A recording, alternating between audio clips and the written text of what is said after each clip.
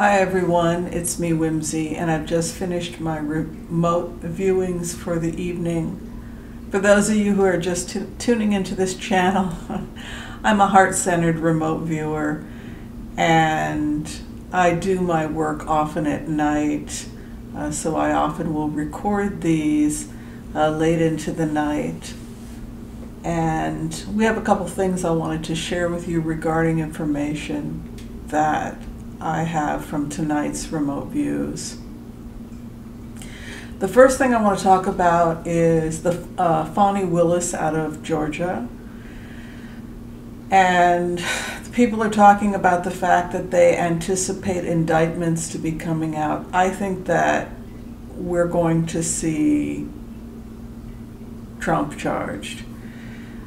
We're certainly going to it feels to me when I go into this energy that by February 6th, between the 6th and the 8th, some kind of filing will take place.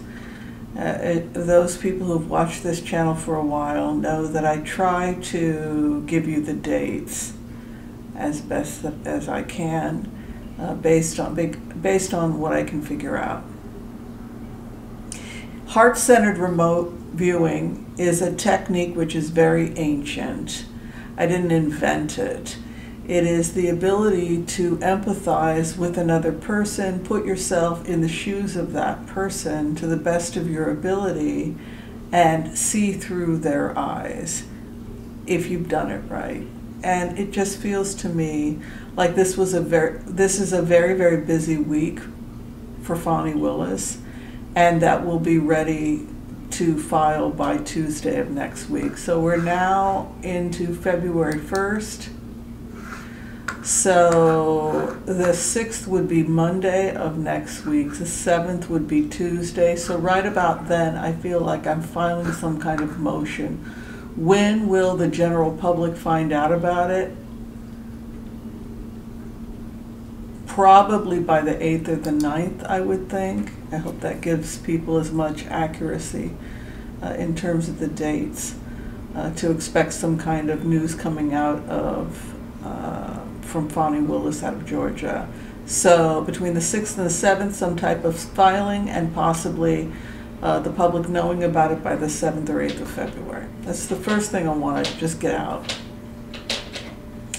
The second thing I want to get out has to do with Michael Cohen and the fact that we have done remote viewings of my cat's playing in the background, my apologies.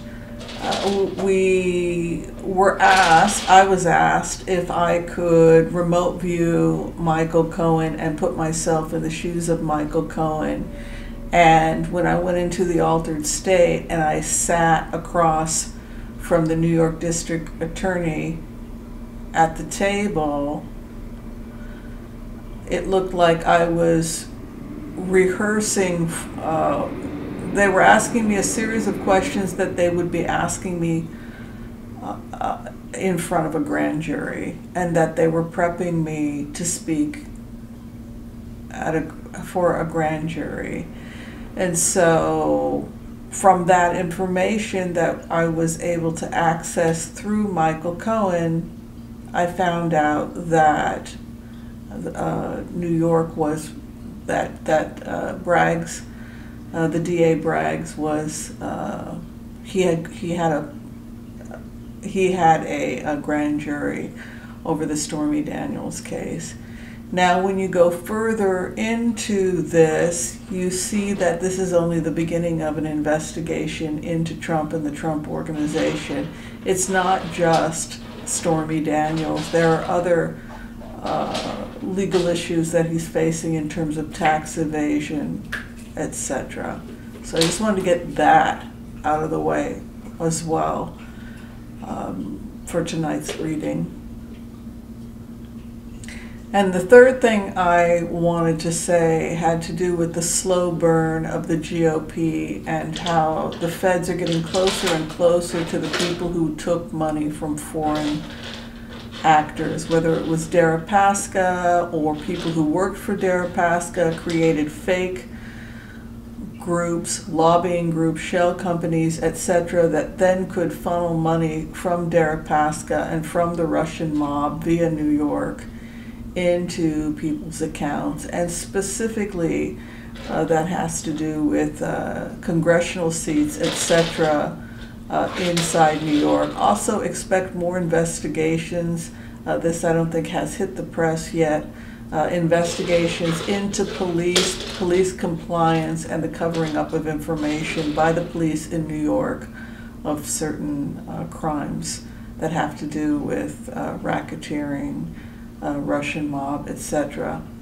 The last thing I want to mention that could be heating up as well has to do with something which is kind of a new form of triangular trade, human trafficking, drug trafficking on the eastern United States, Florida, the islands, etc., which has been heavily trafficked, both with out of Cuba, Russia, Russian mob, etc., and that organized crime to Miami, Miami police, and people in Miami who've been compromised. So all of that is coming to the surface. Part of that has to do with the fact that certain oligarchs who had mega yachts are where secret clandestine meetings were going on, etc., crimes, bribes, etc. The police, both in the United States and elsewhere, have confiscated some of those yachts, and now they're being brought back to the United States. They're being combed for additional information.